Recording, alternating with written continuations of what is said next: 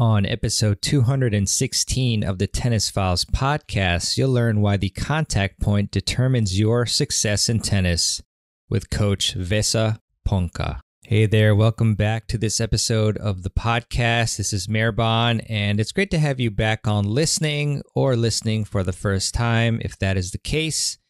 And today we have on Coach Vesa Ponkka to talk about why the contact point determines your success in tennis. And that may be a bold statement, but after listening to this episode, I do think that you'll really have a different light shown upon this very important concept in tennis. And even by just concentrating on the contact point alone for both yourself and your opponent and how to disturb that for them, that will really make a huge difference in your game.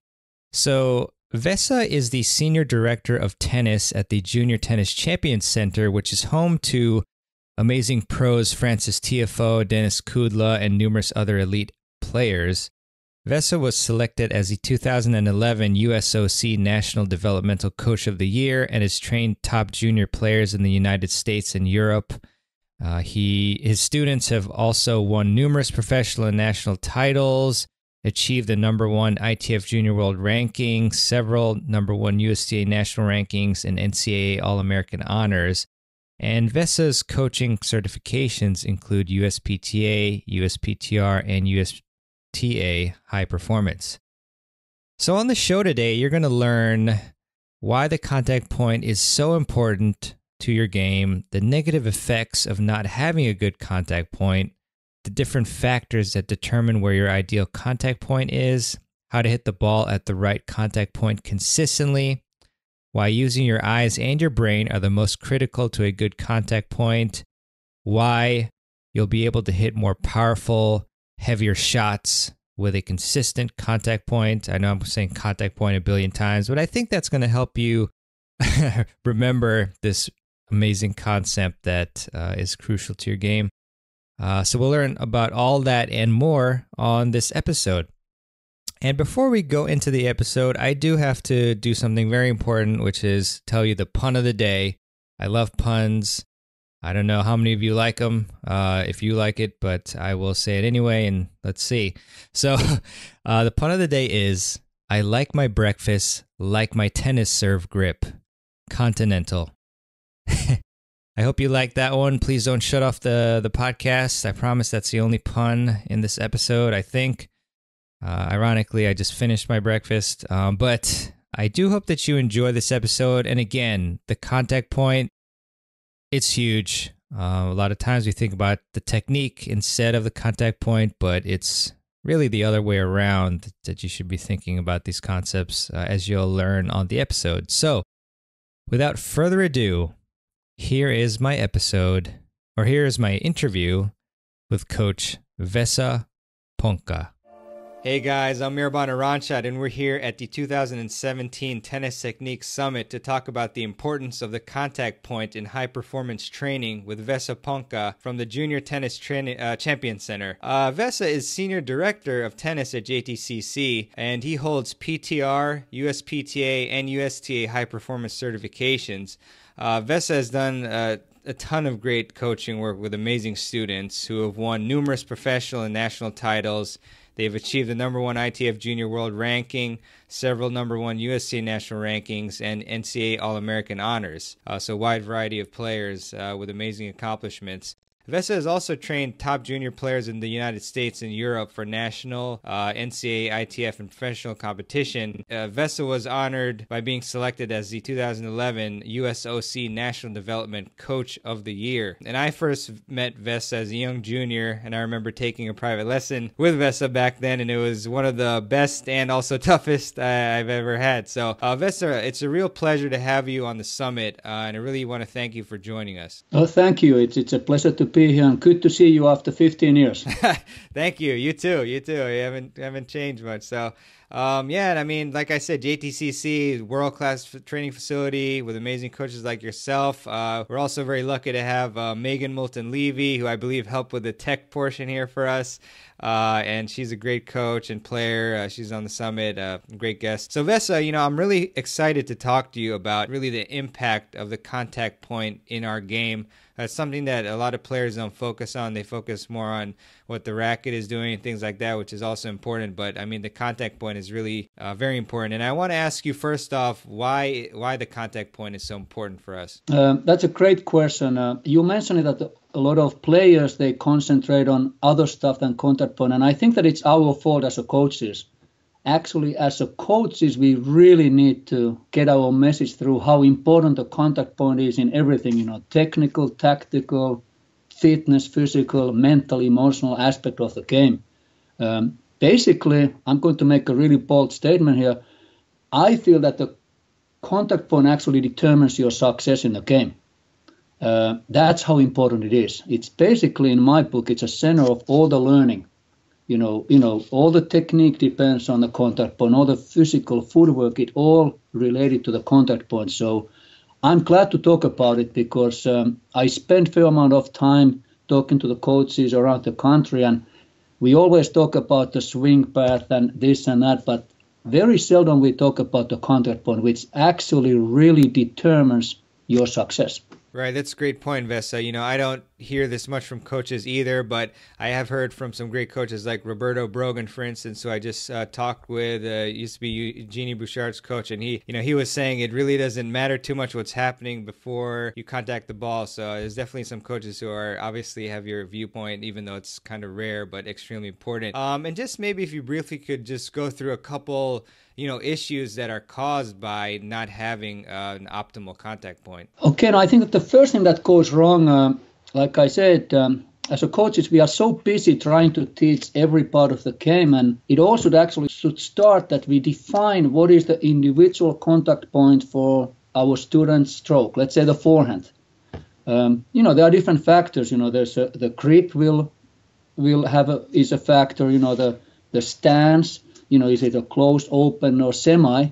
But we actually have to, what I do a lot, and sometimes it works well, is I actually ask the student, tell me where do you think that you hit your very best ball?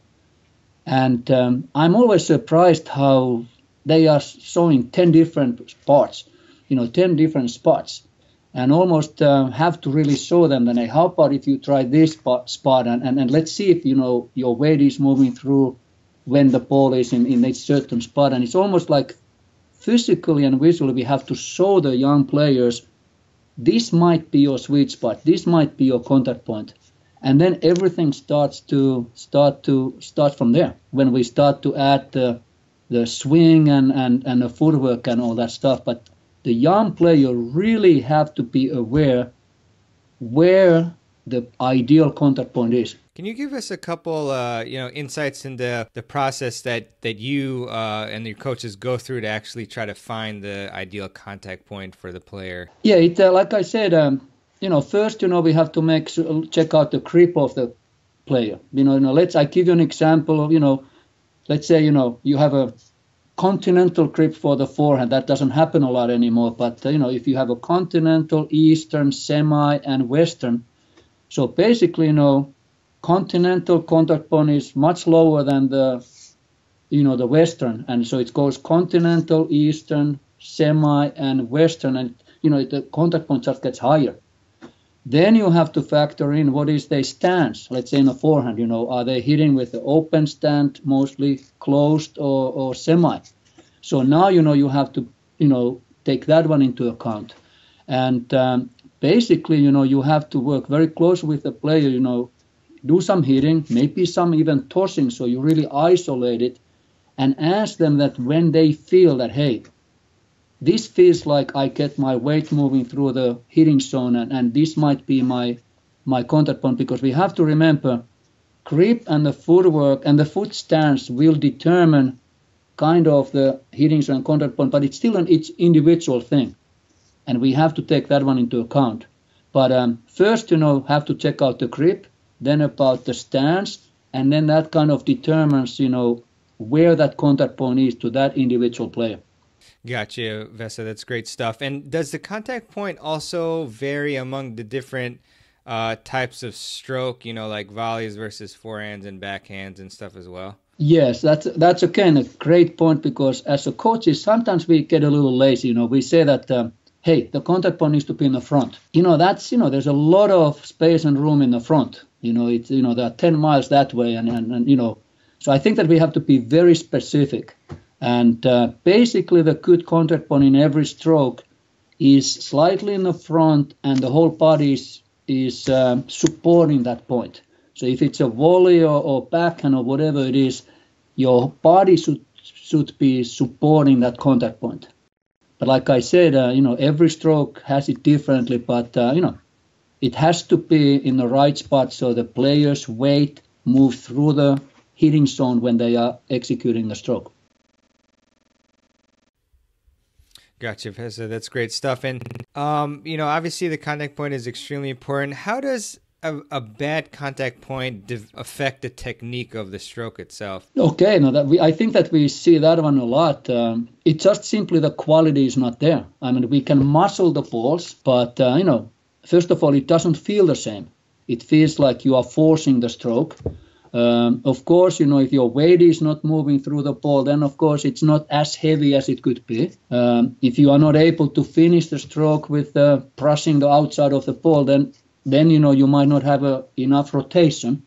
So basically, to answer your question, the quality of the stroke suffers right away. It doesn't mean that we cannot execute it and make the ball, but it might not have the same heaviness and a pace than when the contact point is exactly in the right spot. And I always like to talk with the players that when the contact point is right, it's so much fun to hit the tennis ball. And that's kind of important. It's a motivational factor for the young players too, that when they find their contact point, this game becomes much, much more fun.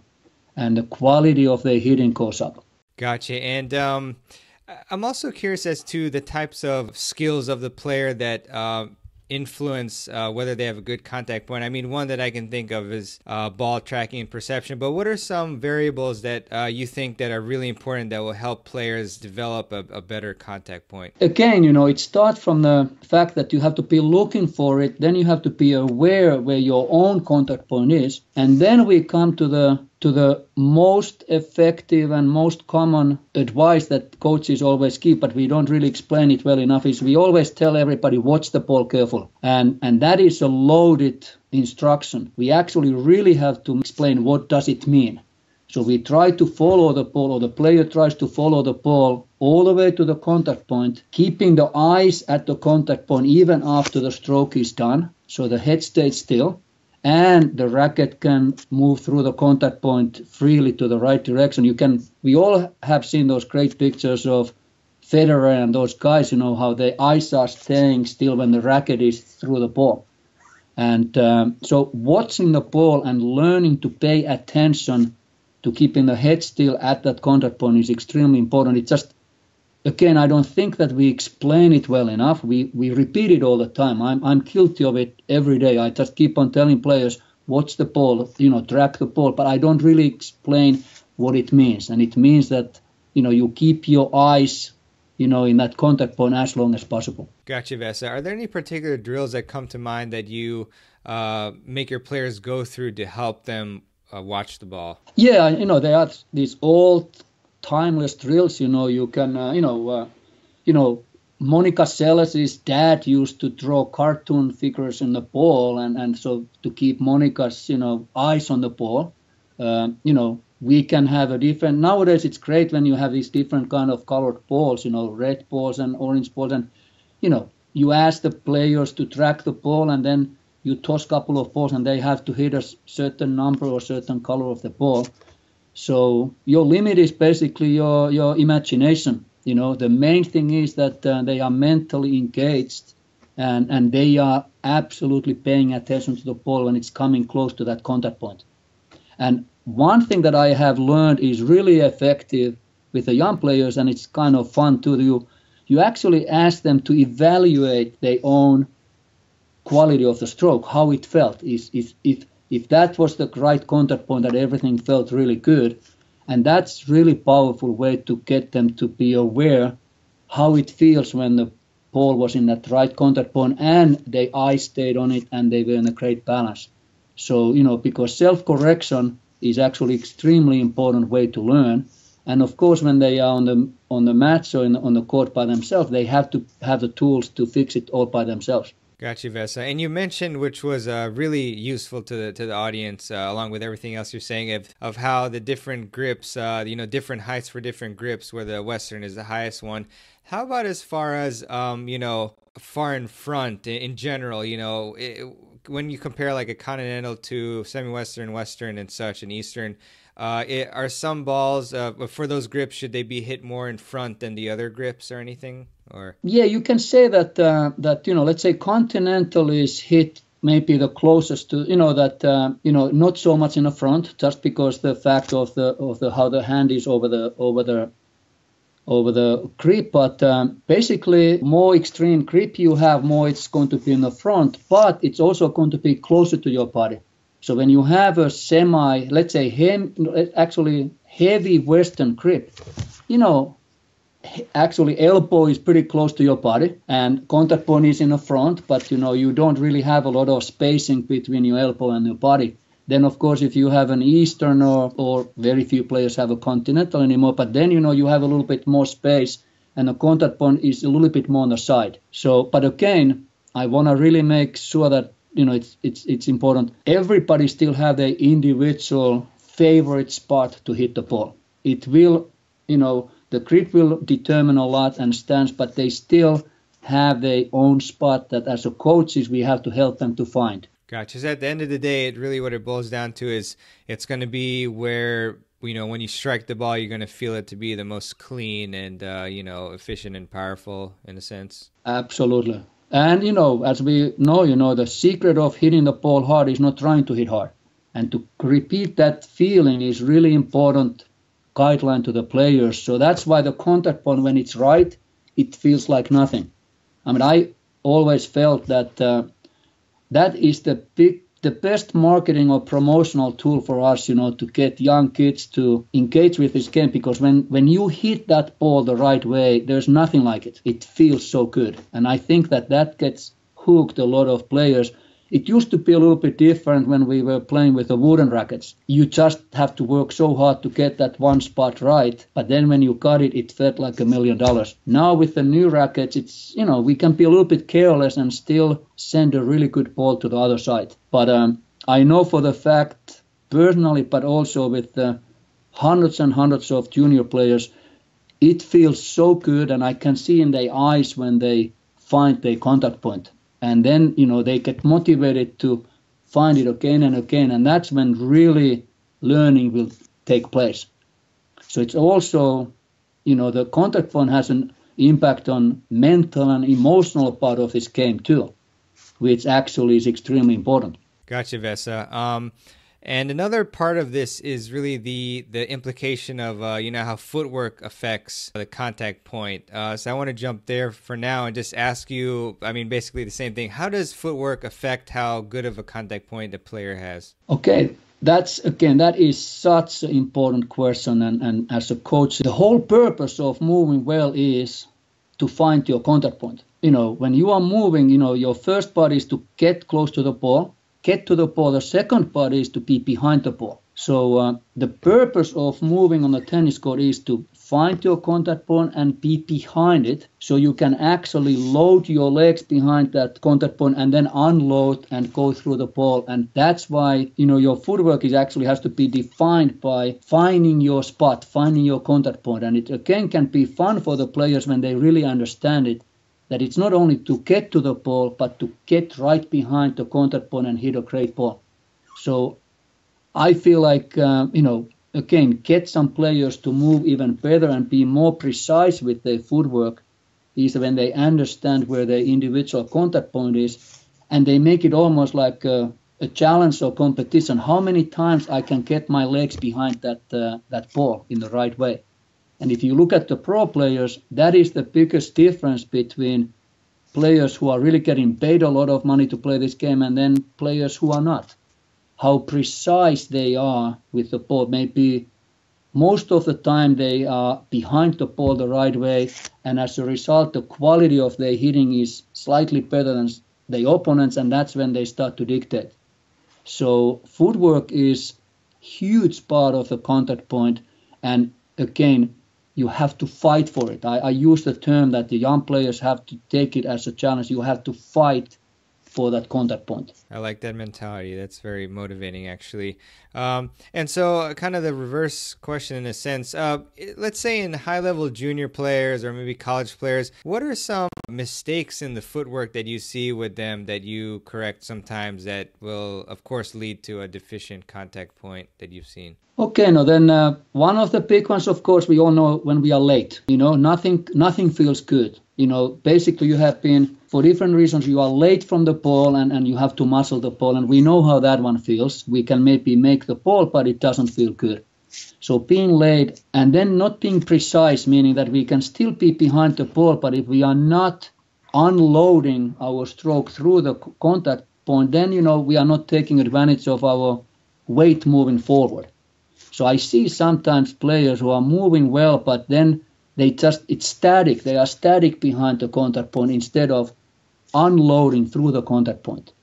And then we all know players, and, we have been some of those players, is that we are just so sloppy with the feet that we will never even have a chance to get, our way through the contact point. We cannot extend the contact point and a hitting zone and have a nice pop on the ball.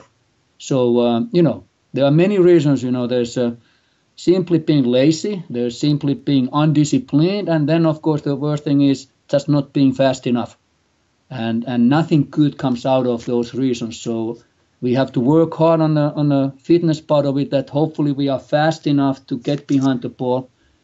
That's not enough. Then we have to be disciplined enough to try to get to that position most of the time, and then unload through the contact point, getting our weight moving through forward. So it's a lot of stuff that has to happen to hit that great ball. Gotcha, for sure, Vesa.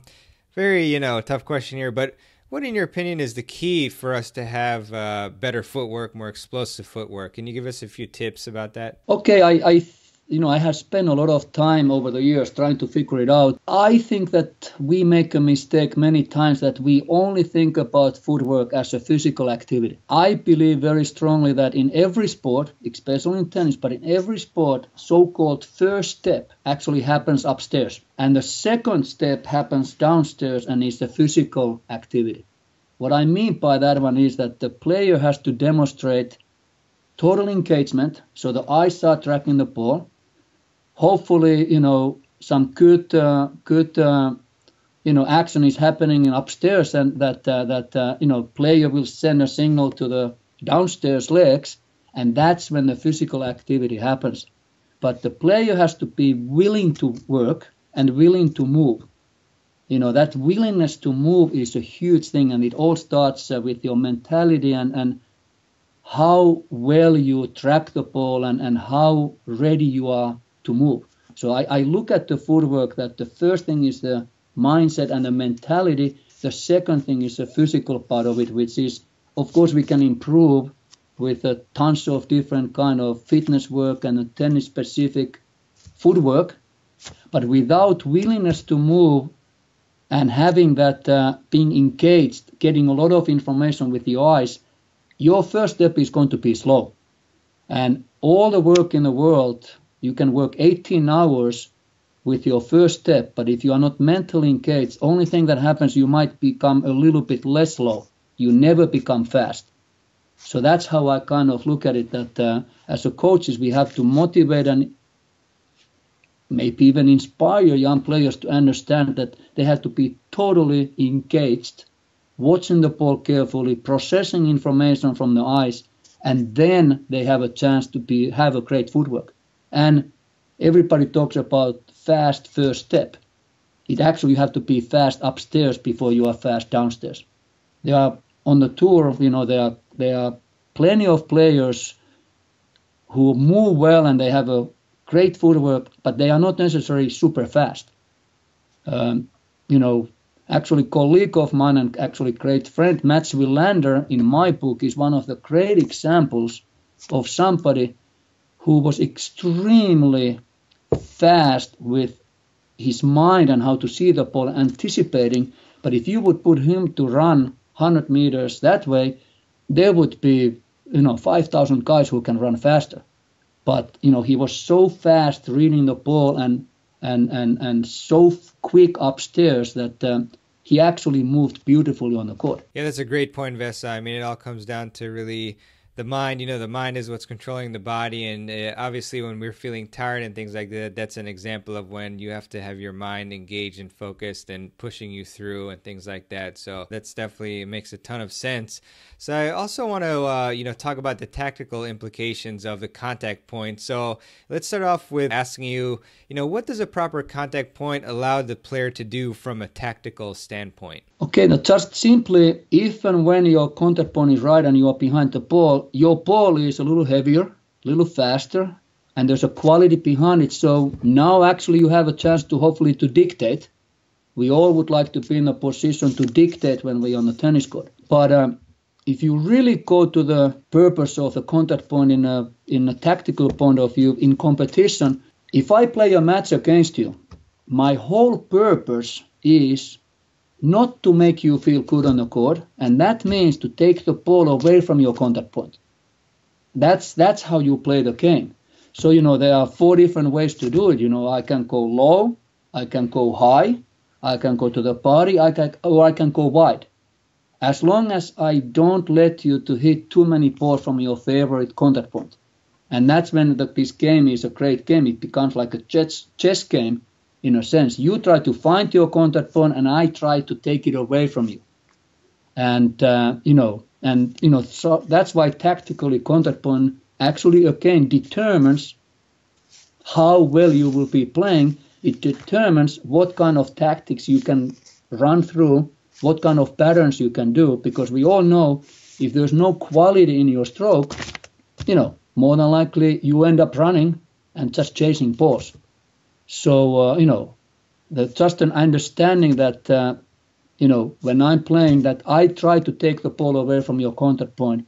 When the young player understands that one, the game absolutely goes to the next level. Instead of just hitting balls and letting the opponent to find their favorite spot and then wondering that why it feels so busy here on my side of the court. Vesa, that's really an extremely valuable point there about just finding out you're essentially trying to exploit your opponent's weaknesses by making them uncomfortable on the court, which obviously, from this tactical standpoint, which, that's a great way to think about the game. So you mentioned some variables, including wide, high, low. Is there one particular type of direction or place to put the ball that most makes players uncomfortable? I think that it depends on the player you are playing against. We all know it's a common sense. You play a tall guy, you might want to give them a lot of low balls. Take their contact point away in that sense. Or you play a shorter guy with a one-handed backhand, then you want to extend their contact point really high over their shoulder. With the serves and returns, you play somebody who has a great return on the wings, then you want to squeeze their contact point to their body. And so, there are a lot of common sense options. It's just that I feel like we don't think about them enough when we are teaching young players how to play this game. And we have always, we all have played a player who doesn't look good, but does these things really well and actually makes us not to hit the ball well. And we always wonder what is happening here. How can I be losing to this guy? Normally I hit such a great ball, and we don't notice that this guy didn't give us anything to our contact point. They might look really bad, looking, how they hit the ball, but they keep the ball away from our contact point, and that doesn't feel good. I always tell the young players that, the tennis is not like a figure skating. There are no extra points for the style. You just, it's all about winning that point, and taking the ball away from your opponent's contact point is the best way to win in this game. It has been the last 100 years.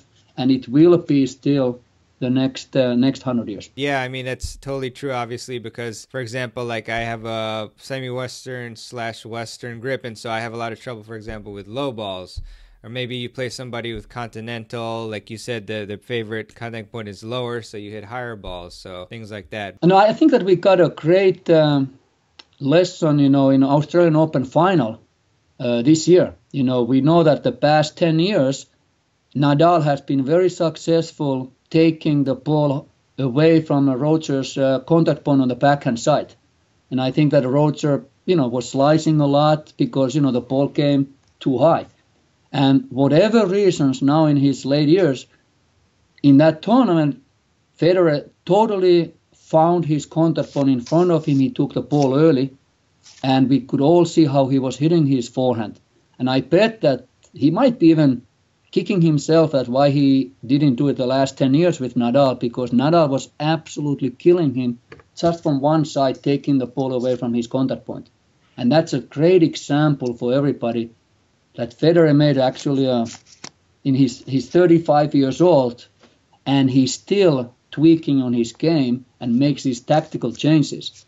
So the reason he beat Nadal, the big reason is he hit a lot of balls from the backhand side in his contact point.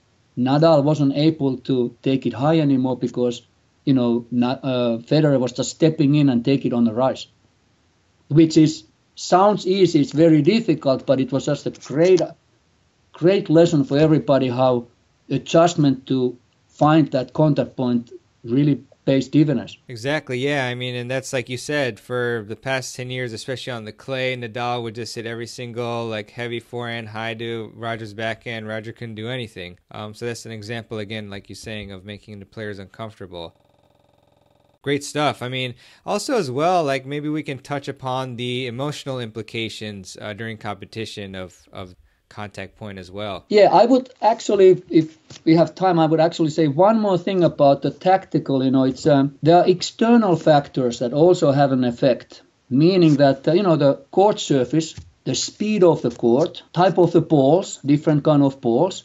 So those are the things that the players have to take into account, and it actually has an effect on their contact point. There's a difference, playing on grass and on red clay. There's difference between heavy balls and flat, fast balls, and those are the things why this game is so incredibly difficult to master, because the top players are dealing with these things all the time. And with the young players, we have to prepare them to be able to deal with external factors, not only the opponent, but the court and everything, the wind or anything like that. It has an effect on the contact point. And that's why we have to send the message to the young players that you have to fight and find that contact point in order to be able to compete well. Yeah, Vesa, I mean, that's great advice. A contact point is just critical, but it's, I guess, to some who are listening, obviously they know the value, but they might be, after you mention all the variables, they might say, oh gosh, how can I even find it? There's so many things to consider. But what would you tell these players? Again, like I mentioned it earlier, trust your feeling. I mean, that we have all hit that ball sometimes when it feels like nothing. And you know what? Chances are that was your right contact point. So just be aware how it feels, and be aware where the ball was when it felt like nothing.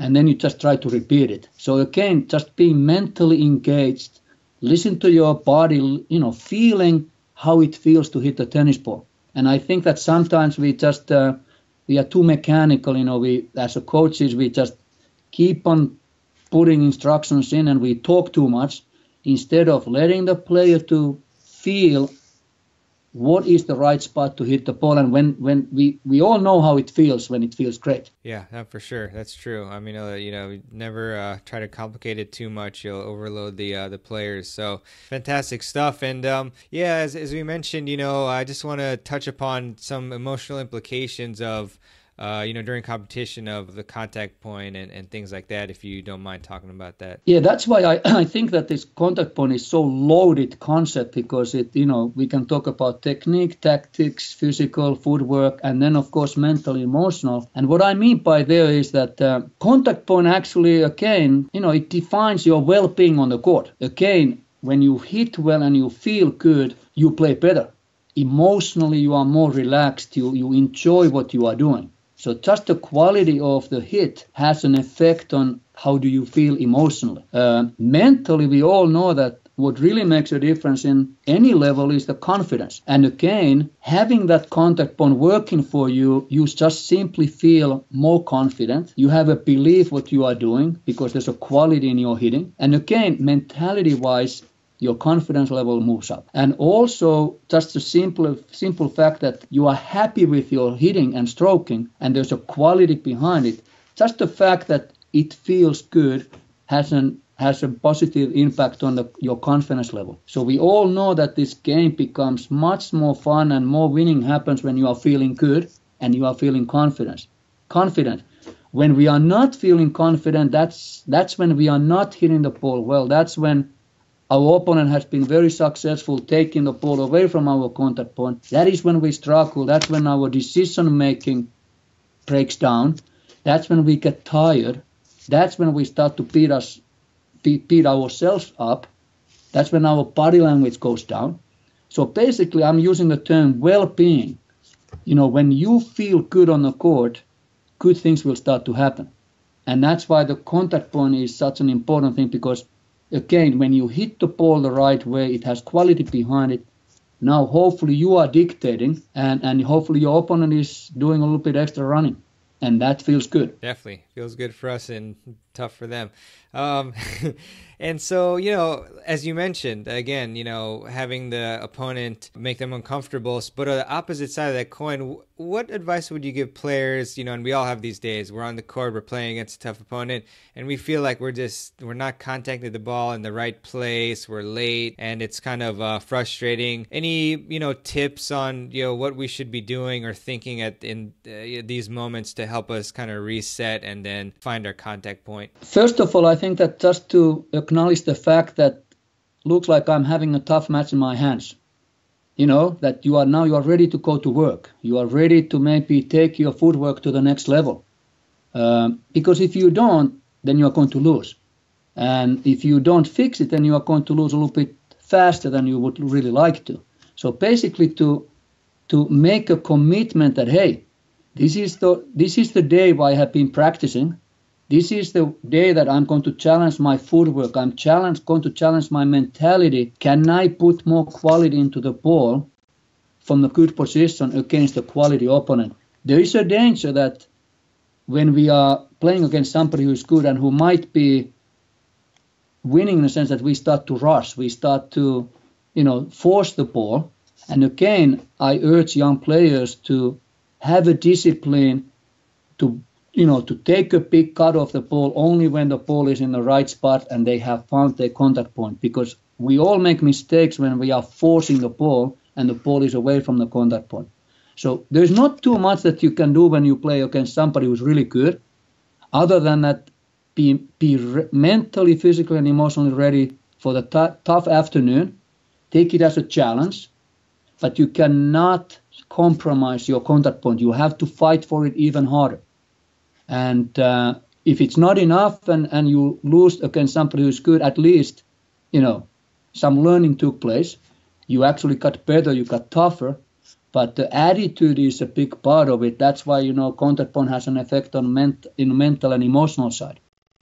But there are no quick fixes or anything, It's just that you just have to work harder and see if you can be a little bit tougher than you normally are. How do you help your players develop this toughness and discipline and willingness to, do whatever it takes to reach the next level? That's a tough question. I don't think that I have a clear-cut answer. It's and here in JTCC we have a coaching philosophy. We have had all kind of philosophies over the year, and older I get, the more simplistic I become. I don't know if that's good or bad, but that's how it is. And at the moment, my coaching philosophy is that as a coach, my application is that my students, they trust their training. 3 words: trust your training.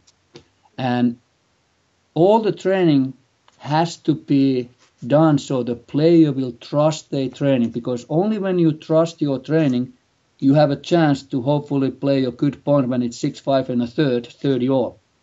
And it takes thousands of hours to get to that point, but there has to be a trust. And I also, again, feel that when it feels good to hit the ball, then you are trusting what you are doing. But I spend a lot of time trying to get the players to work really hard so they feel like they have earned the trust, that they can trust their game, they trust their training, because hopefully they have done it for a long time and hopefully they have done it well. There are no shortcuts. There are no, I can keep on telling the young kid that, hey, you are great, you are this and that. It's just a motivational pep talk. It's not going to hold up in a real, when you are facing the break point in a third. So there has to be a healthy feeling and understanding from the player's point of view that, hey, I have done the work, I trust my training, and now I'm putting on the line and see what happens. Yeah, Vesa, I mean, whenever I step in JTCC for, a USTA League match or tournament, I see that slogan and it's very motivating. And I mean, really that's it, because if you haven't been training, you know that you're probably not going to be very successful. But if you put in so many hours and you just tell yourself that, I've worked so hard for this and I know I'll succeed because I've done what it takes, then, I mean, that's the way to go. Yeah, and again, as an athlete, we know when we haven't done the work. Doesn't matter what we say, whatever. I mean, we know that if we didn't go all out in the training, every athlete knows it deep inside. And if that's the case, you don't have the real confidence. And we have to earn that trust in a sense that you have done the work, so you can really look at the mirror and look at, hey, I'm ready to compete. It doesn't guarantee that I'm going to win, but at least I'm ready to compete. I trust what I have done. But, when we cut corners, and it's everything in life, when you cut corners, you don't have real confidence.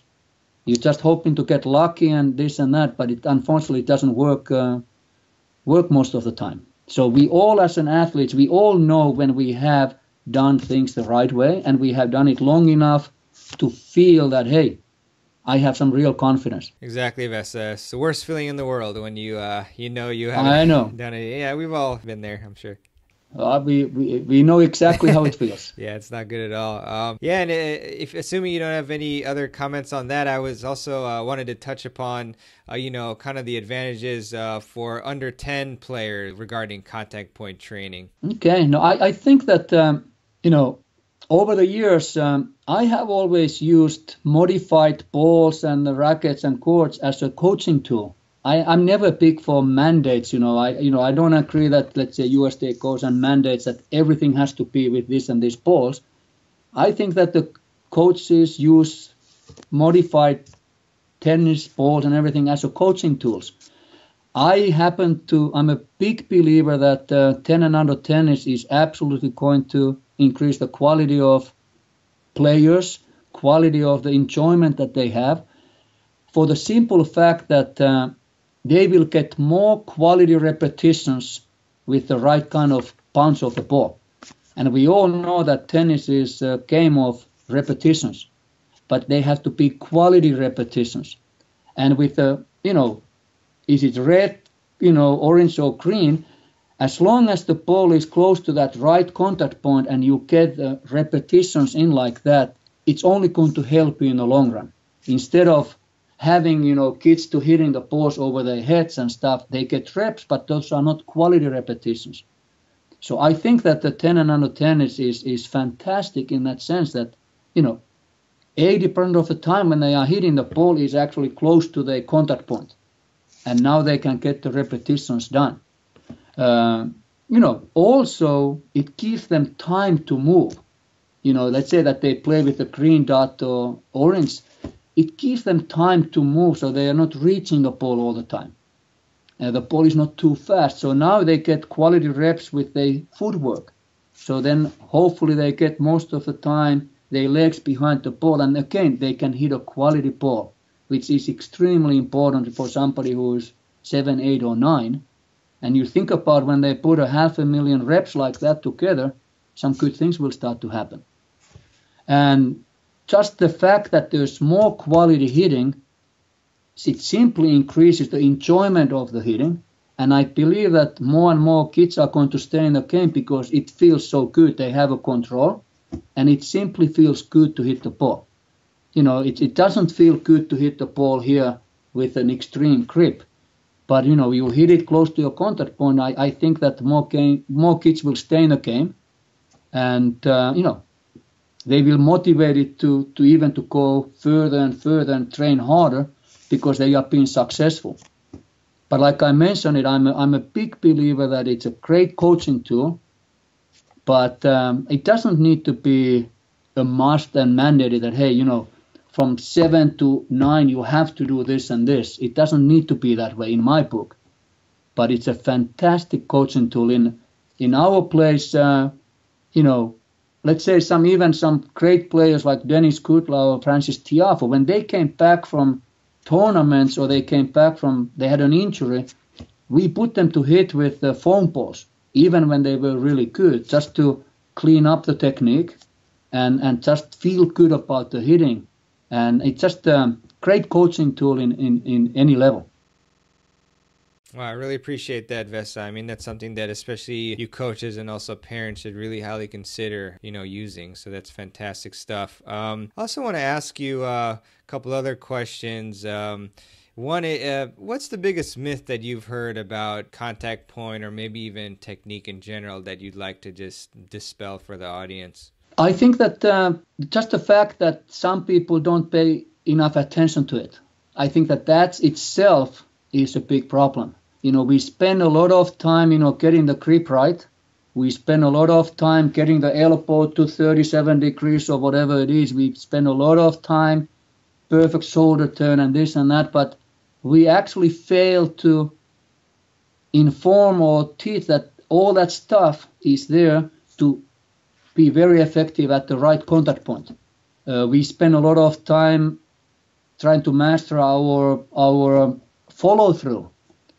We think that follow-through is a fundamental. It's not really a fundamental. Follow-through is actually a result what happens at the contact point.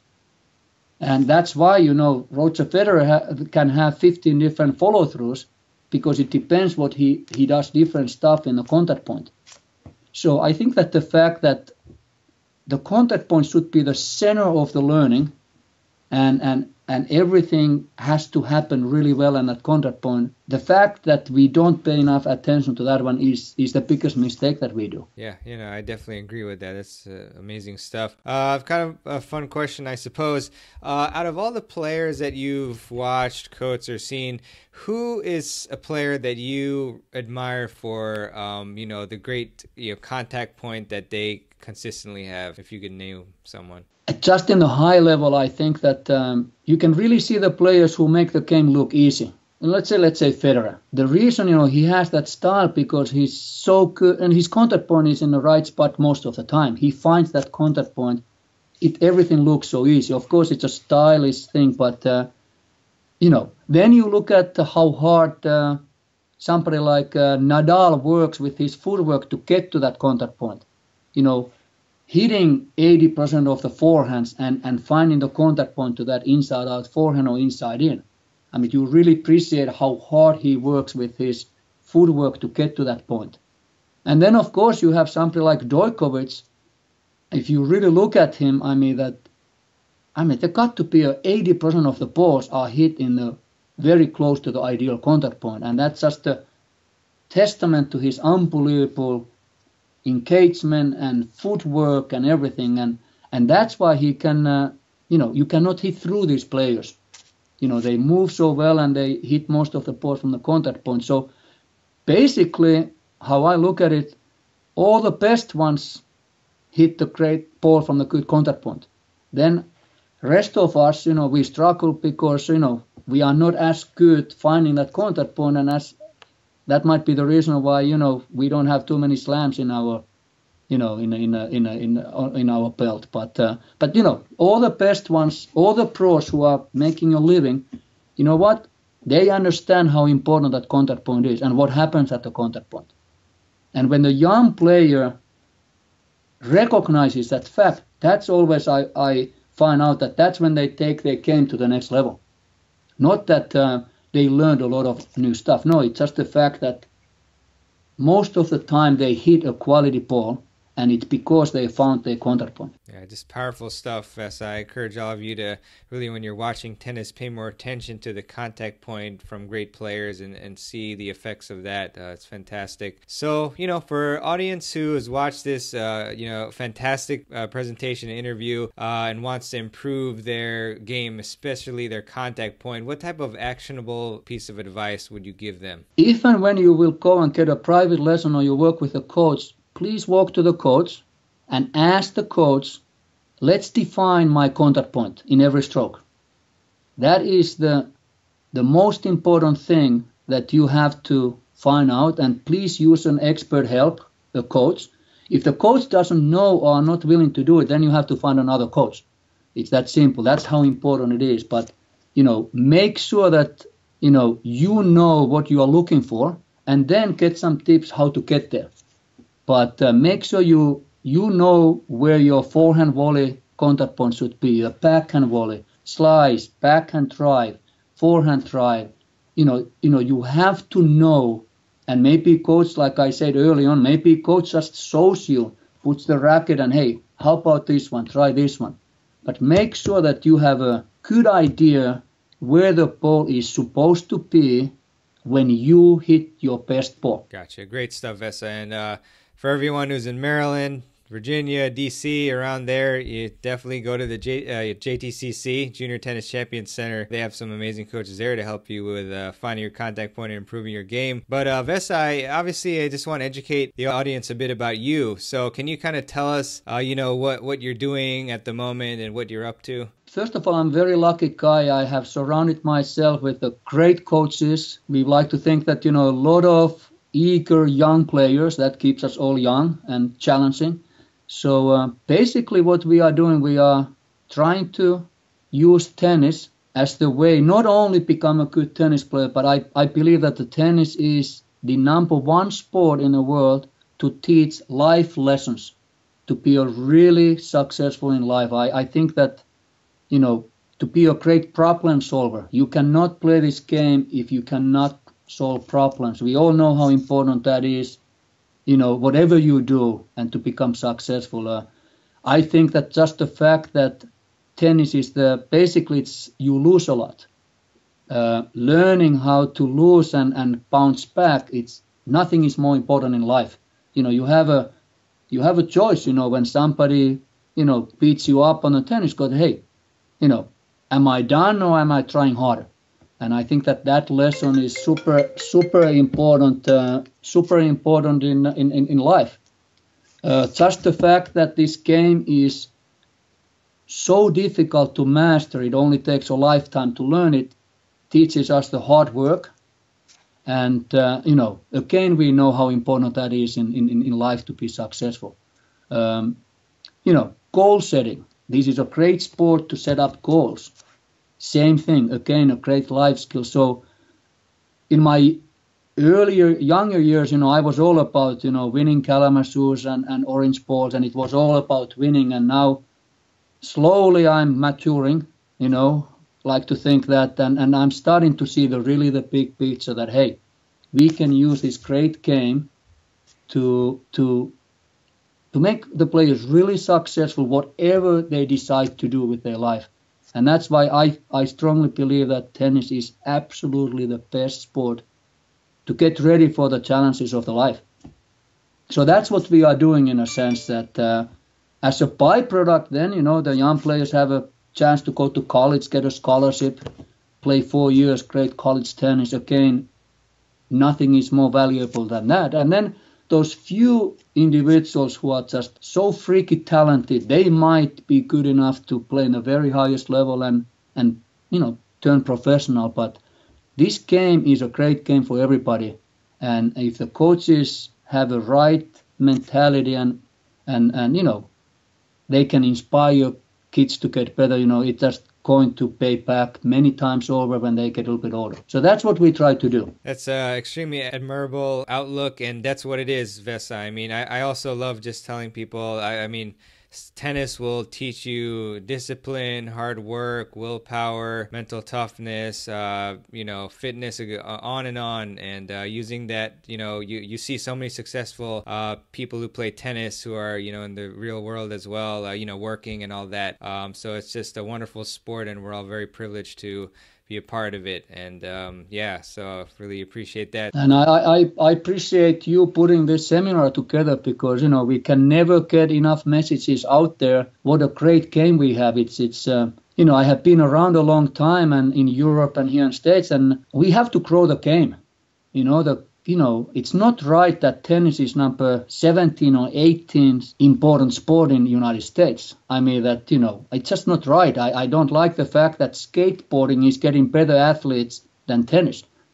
And, I think that we all have an obligation that, we have to grow the sport, because this is absolutely the great sport. It's tough, that rest of the world, basically tennis is maybe number 2 sport in their country after soccer. Here in state, it's 17 or 18 or 19.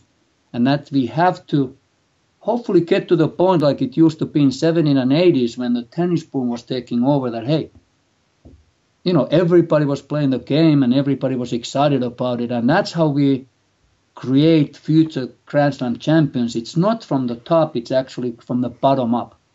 And I think that, it's a long-term thing, but we have to grow the game. And I appreciate your putting together this seminar, because, all this stuff helps hopefully to grow the game.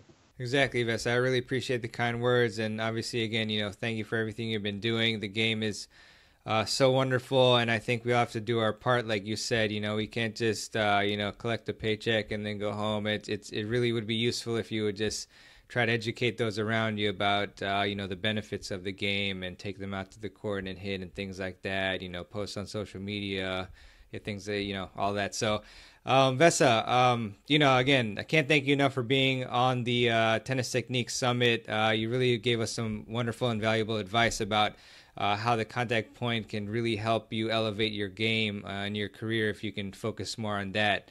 Very important concept. So, thanks again for being on the summit, and I look forward to connecting with you soon and making the short drive out to JTCC as well and seeing you. So okay, look, I appreciate it, and come to see me. I haven't seen your contact points since 15 years, so I need to check it out.